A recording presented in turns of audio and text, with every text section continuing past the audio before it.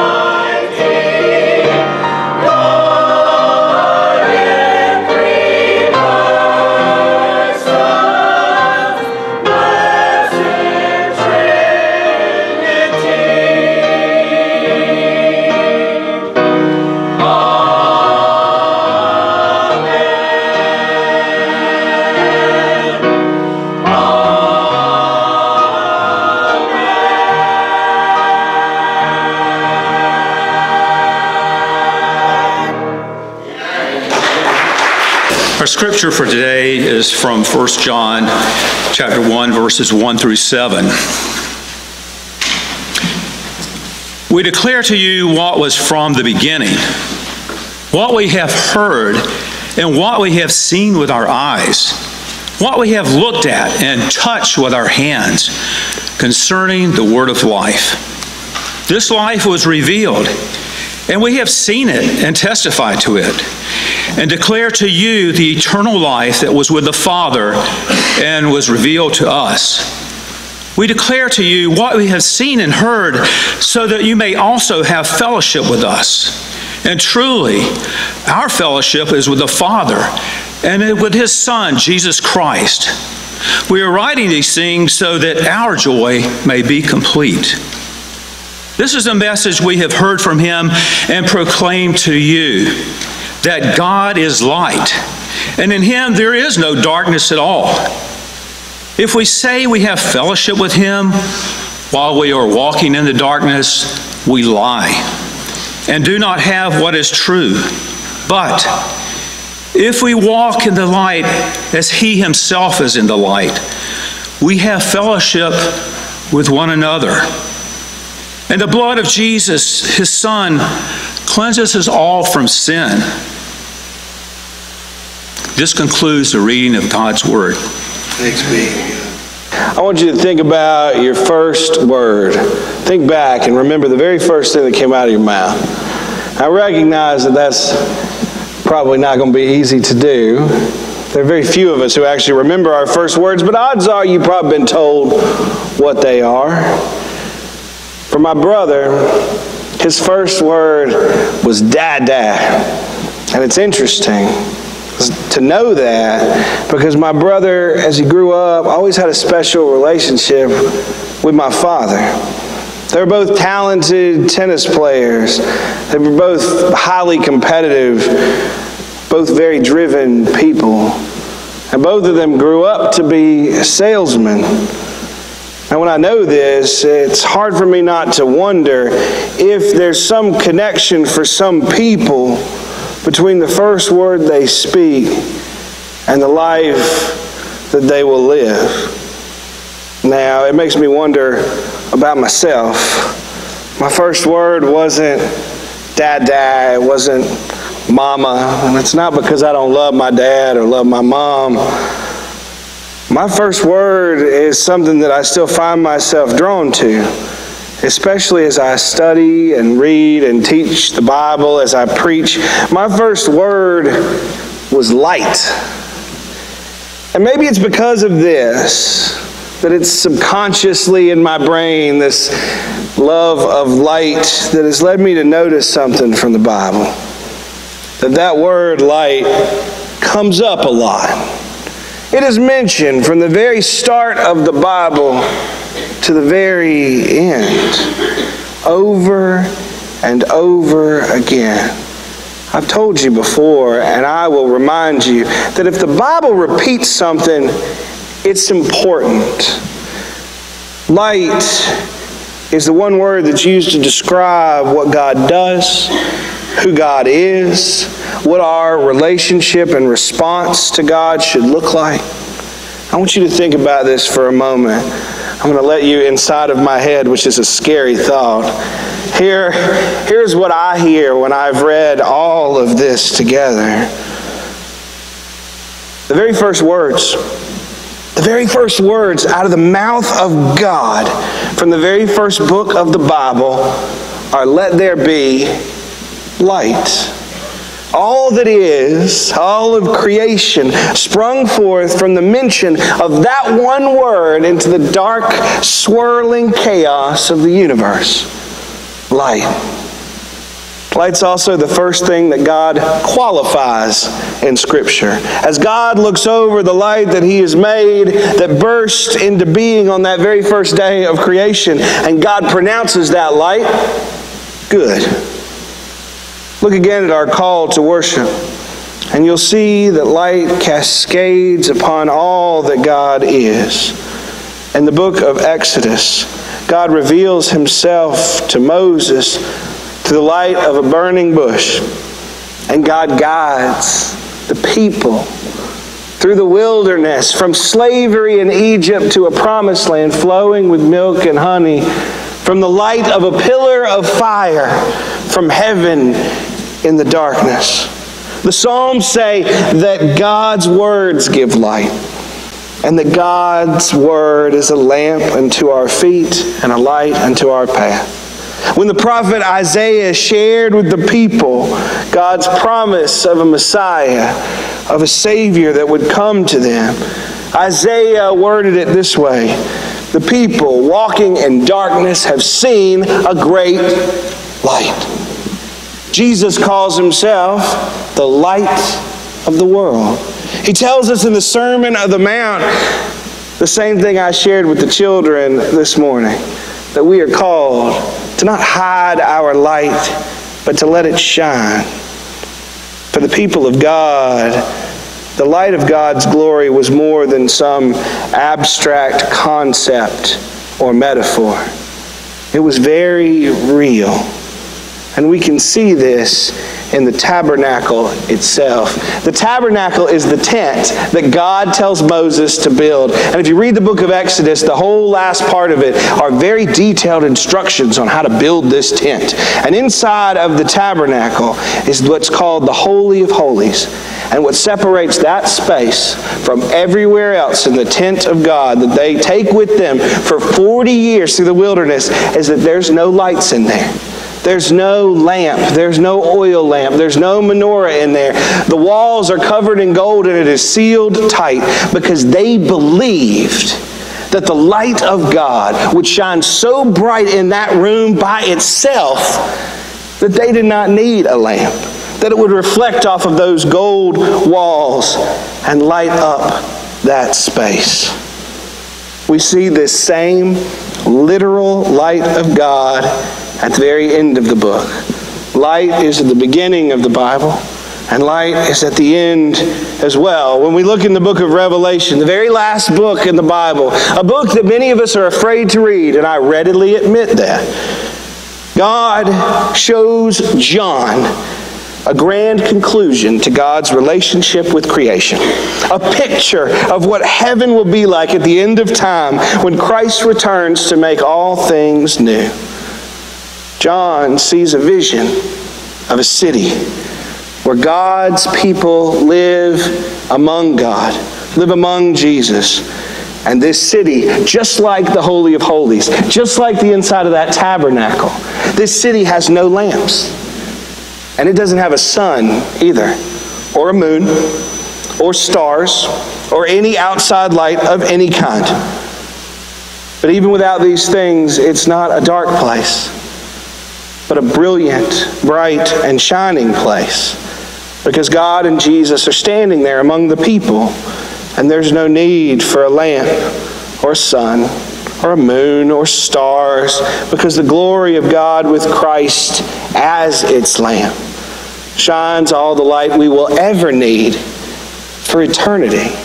I told you, light comes up again and again and again in this book. And I don't know if the author of 1 John's first words were light like mine, but for him, light is vital to understanding what we are called to be as a church. In the scripture that we read this morning, we see that light of God mentioned again. 1 John was written to one of the very first churches, and it reads like a sermon.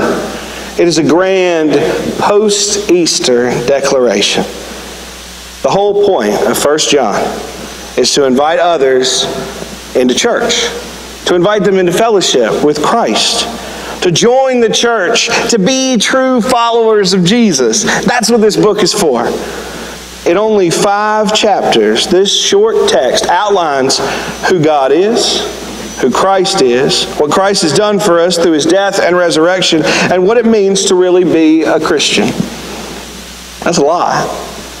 When John Wesley, the founder of the Methodist denomination, wrote about 1 John, here's what he had to say. He said, how plain, how full, and how deep a compendium of genuine Christianity. I like that. Compendium. It's not a word I get to use often. John Wesley loved the book of 1 John. And it begins with the person sharing this letter who people have thought to be John the disciple since the 2nd century, even though he never shares his name, he starts by saying, I saw, I heard, and I touched Jesus. I saw, I heard, and I touched him. So you can tell that anything that I share from this point on is true. And after all of that, after seeing and hearing and touching the risen Christ, what is the takeaway? The takeaway is light. Light's the key, the point. I want to read to you verse 5 through 7 one more time. The author of 1 John says, this is the message we've heard from him and proclaimed to you, that God is light and in him there's no darkness at all. If we say we have fellowship with him while we are walking in darkness, we lie, and we do not do what's true. But if we walk in the light as he himself is in the light, we have fellowship with one another, and the blood of Jesus, his Son, cleanses us from all sin. For John, God is light, and God is only light. There is no darkness present. And it's this same light of God that shines on and through Jesus, his Son. What we're supposed to do as followers, as Christians, as members of a church, is walk within that light.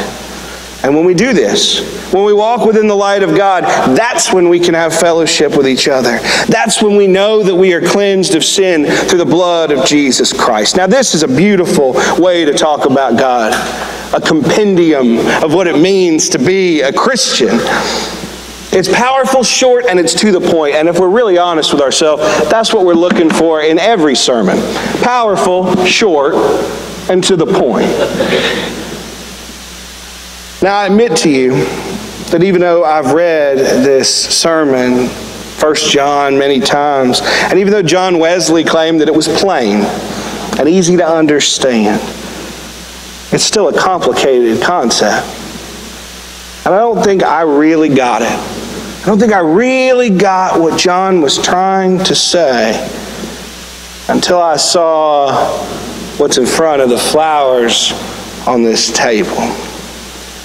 For as long as I have preached, I've often heard people say that they got more out of the children's sermon than the grown-up sermon. And I could take offense at that. I really could, but I don't, because it's true. Sometimes we need what a children's sermon provides. Sometimes we need an object lesson. This has been sitting on my desk for years, and I didn't realize just how much I needed an object lesson as well. Jesus understood this. This is what the parables were for. Jesus understood that heaven and God are really hard concepts to process. So we need examples like mustard seeds and lost sheep and lost coins. Family stories like a dad who waits up for a wayward son. To be able to understand what God is doing, we need an object lesson. And so that's what I'm going to share with you this morning. This is an object lesson that I believe the Holy Spirit has been teaching to me since I got here and first set this on my desk. A lesson I didn't realize I needed. So this has been sitting up here the entire service, and I'm curious if anybody has ever seen one of these before and knows what it is. I'm holding it the right way. Like it sits on the table like this, but in reality, it goes this way. So most of you probably don't know what this is. This is a deck prism. It's from a boat, a ship, an old wooden sailing ship. It's from the days when boats were made of wood and the days before electricity was created. At that time period, people still had to get underneath the ship, even though there was no electricity. If you've ever seen any boat, if you ever watched Deadliest Catch or anything, you realize that you don't store all the stuff that you're carrying on top of the boat. You got to put that inside. Problem is, that's where it's dark.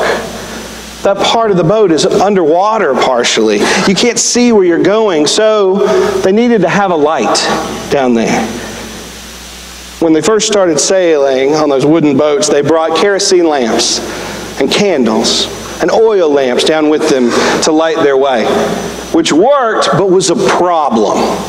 And it was a problem because the boats were made of wood. And if you carry fire underneath into a wooden boat, it's an issue because boats don't sit still. They get beaten on by the waves outside, and occasionally those people would drop that candle and drop that lamp and set the boat on fire without meaning to.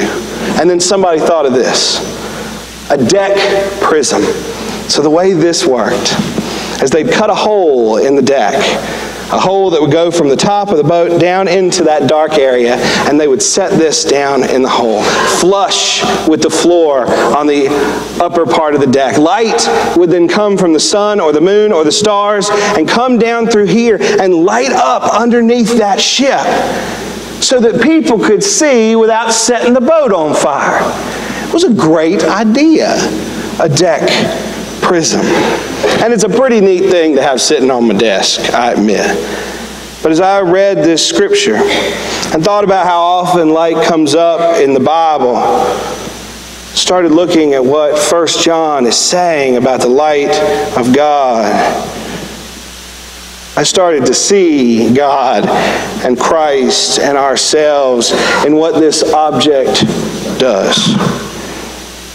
Christ is like this.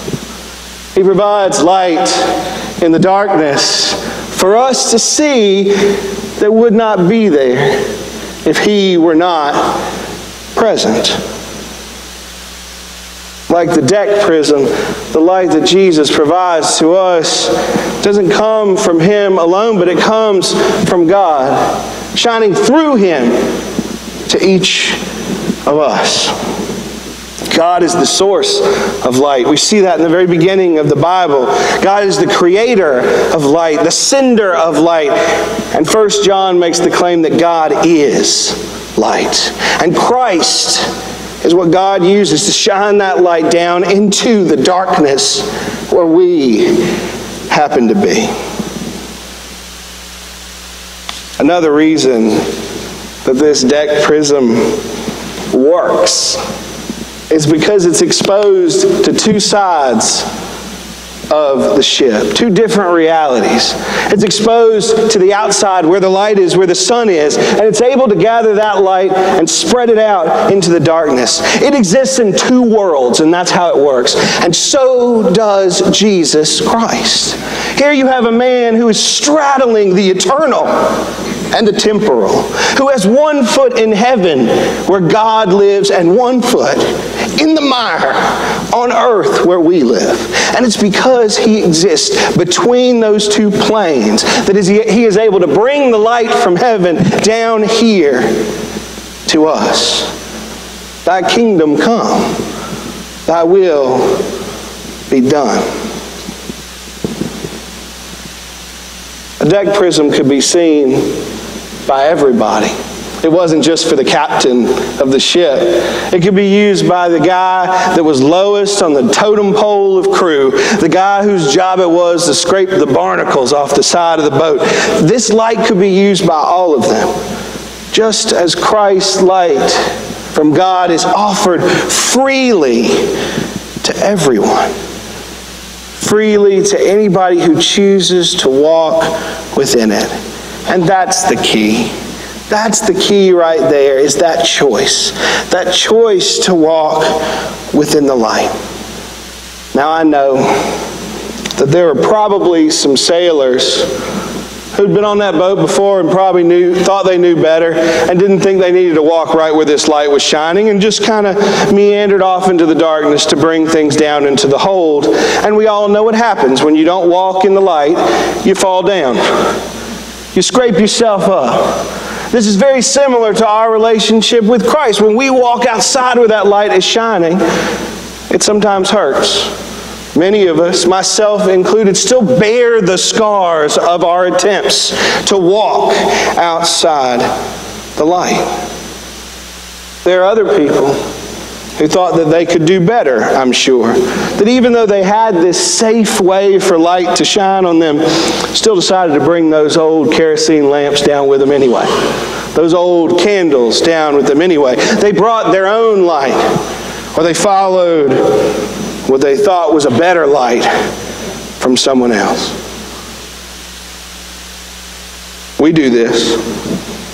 When we start following what we want, when we start following what someone else says, when it seems easier than what Christ asks of us, when we start seeking the success that the world proclaims and not what Christ asks of us, we start walking with our own light in the darkness, thinking that it's good enough. We do that. And the problem is, eventually one of two things happen to us. Eventually that light blows out, and we're stuck in place, not sure where to go from there. Or, when the waves kick up and life gets hard and the boat seems to jostle back and forth, we drop that light and find ourselves scrambling to find a bucket to put out the fire of our best laid plans. A fire that has now spread itself to be a danger to us and other people. We know what it's like for our own sin to spill out onto others.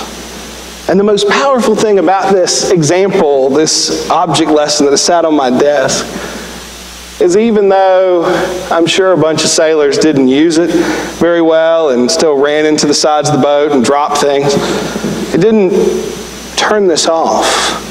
Just because they failed to use it didn't mean that it stopped shining. That's the way Christ is for us. Just because we failed, just because we've fallen short, just because we thought we knew better, doesn't change the fact that Christ is still there waiting to lead us again. Now I'll make something perfectly clear. When we stand under the light of Christ, when we walk within that light, we are forgiven, but it doesn't change the fact that those scars still exist. Jesus himself is a testament to that. He emerges from death on Easter Sunday, but still bears the scars of our sin.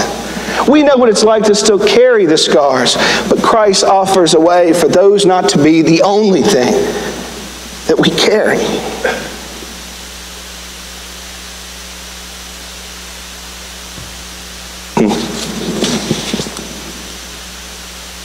John says that if you join the fellowship, if you walk within the light of Christ, there's joy. He says that he's only telling you these things so that it makes his joy complete and it makes your joy complete. That's what this is about. Following in the light should be a place of joy. It helps us to realize something very important. And I'll walk down here so you can see it better. And I'll kind of pull over to the side so the choir can see it as well.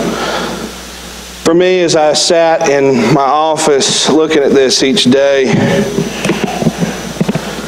the reason that this showed me who Christ was more than anything else was the fact that you could see that light reflected from it onto me. That's who we're supposed to be. We're supposed to walk in the light of Christ so that we can be a reflection of that light on others. That's what a church is. That's what Christians are. That's the whole point of all of this. I don't set it down without lighting myself on fire and being a very different kind of object lesson. So here's my hope today. My hope today is that we choose to walk in the light. My hope is the same as that of John, who wrote 1 John. That we walk so that we can be reflections, so that light can be seen bouncing off of us, so that we may be able to let that light shine in the darkness. So that when God says, "Let there be light," God can see that light bouncing off of us and still see that that light is good. Amen. A light in the darkness. That's what this book is about. It begins by God sending His light in the darkened chaos of the universe to create everything. It continues where God calls His prophets by showing them the light, leading them in the darkness with a pillar of fire. It continues when the people are in the darkness of exile. God provides the Word as a light unto their feet.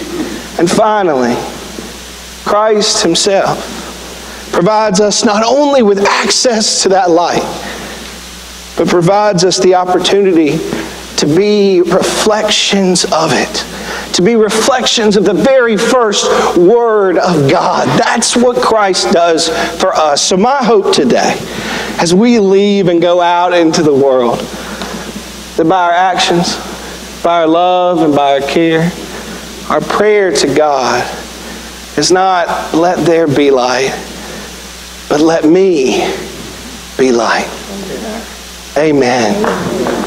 Let it shine, let it shine, let it shine.